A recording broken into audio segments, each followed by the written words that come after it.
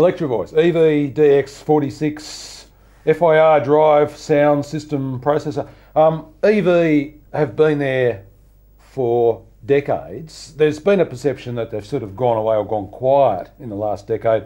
There was a lull before Bosch acquired the firm, and since then Bosch are committed to R&D, so we're starting to see stuff come out the end, ergo this. So they haven't really gone away. James? In a word, we don't call things crossovers anymore, because a crossover is just a frequency dividing network. We call things system processors or controllers, and this is a classic example of that, and it's EV's take on it. This is their top of the line. They also make a step down version of this. There's some differences in the filtering. Top of the line, it's $3,000. So yeah, go back 5-10 years ago, you'd be paying a lot more. Yeah, and look, the main things to know about this is that on your input side, you've got parametric EQ, graphic EQ, and delay, and that's global. That's across your inputs. Then you've got a sum of both those channels, and then for each output, you can choose channel A, channel B, or the sum. It's quite instructive. It's very handy. There's a full the signal flow chart on top, which is really good. As long as as it's not mounted in a rack, you can read it. You done?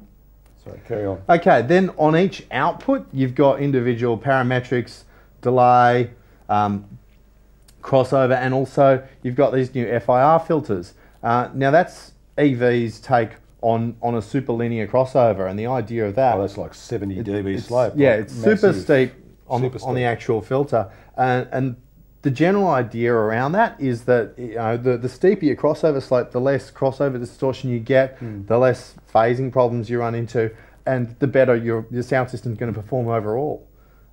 Look, it's got limiters built in, it's got Ethernet, so you can control it remotely, and another really cool thing I like about this is we see it a lot on riders these days. The touring engineer must have complete access to all processors. You can give someone access to the front panel of this. You can say, you can adjust. People really put that on their riders? People really put it on their riders. Wow. Big, insistent, bold type, must have access. The beautiful thing about this is that you can remove menu elements from the front panel control using the software. You can actually give someone full access to the processor without having to give them full access to the system per se. So yeah, that's the DX46. It sounds good. EV, solid backup, big company, solid warranty service. Not that I think you're likely to need it for a while.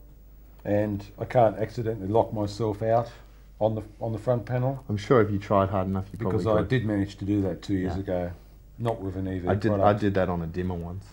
Required the audio production company to send a tech 50 kilometres of a replacement unit, because between the two of us over the phone, we could not unlock the unit. It wasn't one of these, so take care. So that's something in this thing's favour. Julius hasn't broken it. Not yet. DX46. Thank you.